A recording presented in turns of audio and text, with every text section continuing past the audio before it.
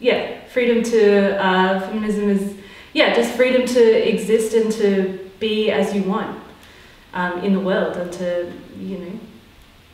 walk around and do whatever you please, and for you not to be restricted by society, but also by the way in which you see yourself,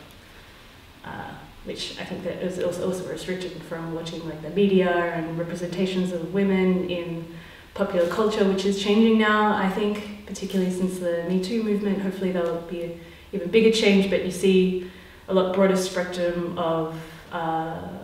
female characters in film or on stage, or and that's just an ever-growing thing, and I guess that I just want to be a part of that, and showing, you know, just the reality, the internal reality of what it's like to be. To me, there's like, you know, true feminine tropes of, you know, these kinds of delicate women, and those sorts of softly spoken kind of historical ideas of women, or a lot of like the older characters that Nicole Kidman would play. And then there's like this other kind of ridiculous, over the top feminine kind of trope, and I feel like that's kind of my drag. I'd love to do this, I'd love to play at this, but I feel like, yeah. For me, femininity is a performative thing, and I think that regardless of the gender that you were born in, one can choose what,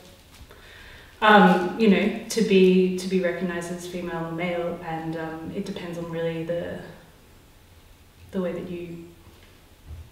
feel about yourself and the way that you want to be recognised. And for me, feminism, or being a woman, I mean, I always look at it as I just want to be myself and who I am, and you know, sometimes I enjoy dressing up and looking pretty like a woman, and other times maybe I don't enjoy kind of having that, wearing that performative element on me, and being more neutral, and so I mean, for me, like my feminism for me personally would be to be able to exist and live in whatever way I want, and for that not to be a problem, and for me not to be restricted in the choices that I make. And I feel I have a similar relationship with my femininity, and approach it almost in the same way, that it feels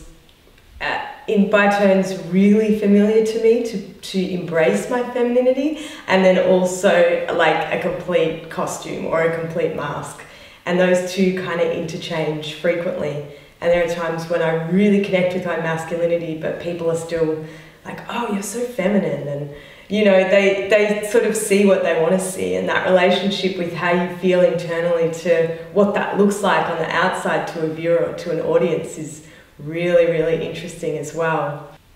Yeah. It's too overwhelming. You know, the masks of each of those things are just too overwhelming to live under. So it's kind of a beautiful thing to be able to get inside both of them and blow them up.